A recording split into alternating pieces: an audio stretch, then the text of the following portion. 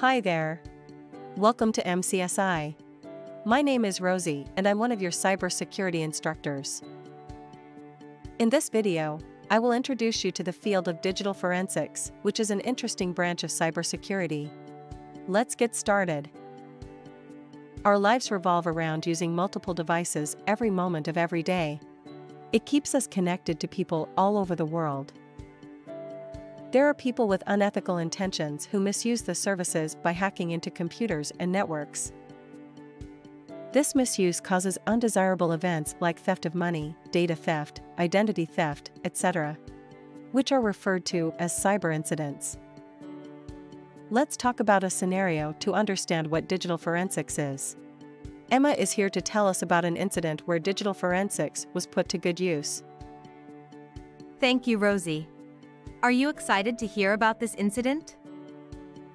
The police had been tracking a group of diamond smugglers in South Africa. They received a tip that the smugglers had a secret hideout. The police made a plan to raid the smugglers in their hideout. When the smugglers heard the police, they escaped, leaving their electronic devices behind. The police discovered a number of laptops, mobile phones, and USB sticks in the hideout. Their main focus was to understand what data was on those devices. They realized that they needed some cybersecurity professionals capable of retrieving information from those devices about past smuggling activities and future planned smuggling operations. Now imagine how much data would be present across all those devices. This is where digital forensics comes in. Digital forensics is the process of identifying and extracting sensitive data from electronic media, which will be classified as evidence. The evidence obtained from the various digital devices must be preserved carefully so it can be presented in a court of law. The collection of digital evidence or forensic evidence from electronic media is performed by highly trained and skilled digital forensics professionals. These professionals follow a standard methodology to perform digital forensics and collect evidence.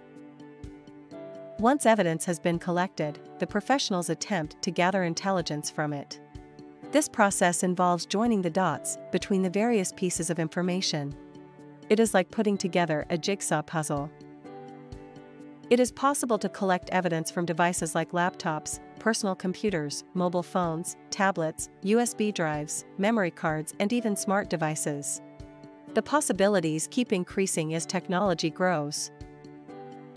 In the scenario presented by Christy, you observed how the police force got the help of some digital forensics professionals to take down the activities of a smuggling ring. The science of digital forensics is all about extracting evidence, looking at the data present in front of you and interpreting what it tells you about the undesirable activity an individual had performed. Does digital forensics sound like something that interests you? Follow along with our next video to learn how to become a forensics professional. If you liked this video, please hit like and share this video on social media. Don't forget to subscribe to MCSI YouTube channel to receive more videos like this one. Join our online community of students learning useful cybersecurity skills if you haven't already. To register for a free account right away, go to our website. Happy learning and see you soon!